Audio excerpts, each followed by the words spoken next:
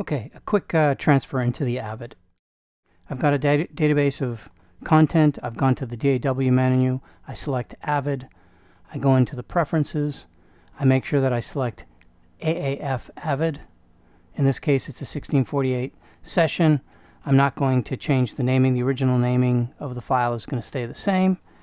And if I pick a file and I pick a section, the easiest way to transfer, pick an area. As you move over it, you'll see that the hand, hold it, and you see that little flash, it's done. As you move off of it, drag it and drop it into the AVID, and you notice that all the description and everything comes over. Another way to do it quickly is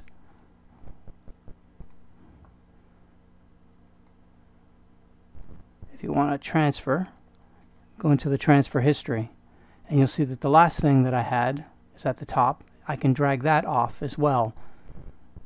Allows me to drag multiples off as well. But that's the quick way to do it. Just a quick way to get into the AVID and also keep all your metadata.